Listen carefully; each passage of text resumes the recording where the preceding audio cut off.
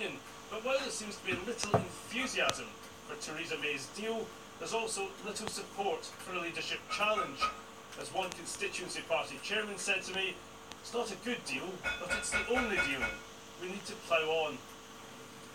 But some MPs disagree. This letter expresses no confidence in the Prime Minister.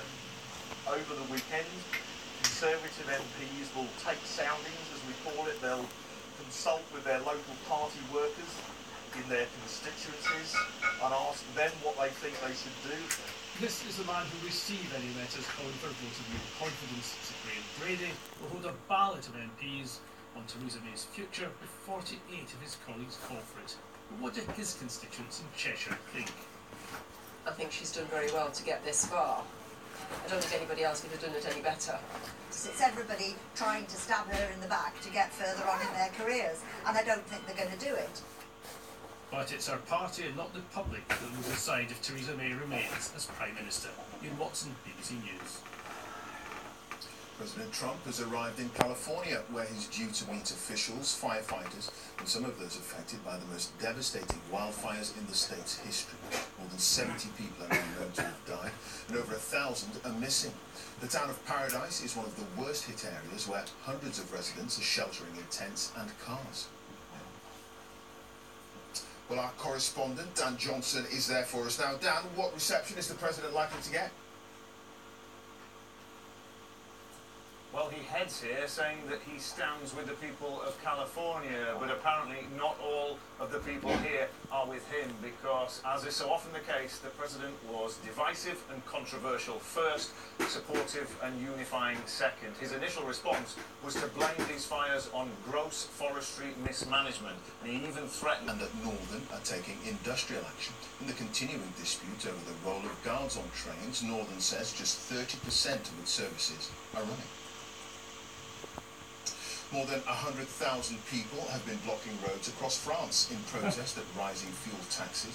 The government has promised that the police will prevent the country being brought to a standstill. One person was killed in an accident when a motorist tried to drive through a blockade.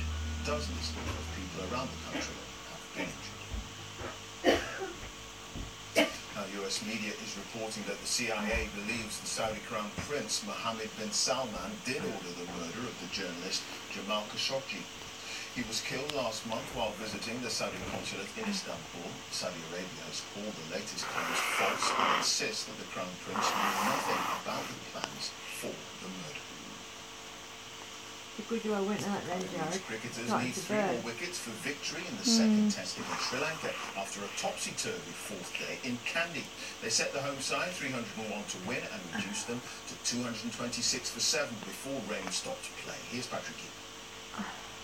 Test cricket can appear a very gentle game, but it can change direction suddenly and brutally, especially on a pitch like this, especially with a bowler like Jack Leach. Ben Foakes' sharp work got rid of Kaushal Silva. Sometimes the reactions involved are so fast we can barely see them. Somehow Keaton Jennings on the right of screen knew where this was going. Somehow he caught it, all in a fraction of a second.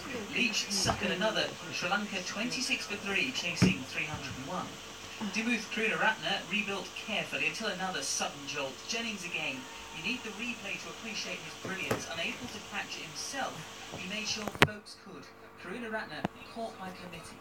Battling against the tide, Angelo Matthews dropped for a lack of fitness earlier this year, but showing plenty of stamina this time.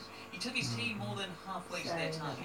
With sweeping support from Mirashan Dickwella by T, Sri Lanka needed just 82 for victory. 5 wickets in hand.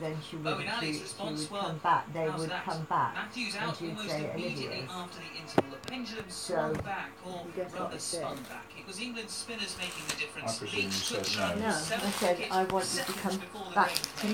England should win this tomorrow, as long as they can stop. What are they going to be? Yeah. Well, I've already said that, I mean, what are they going to be doing? Wales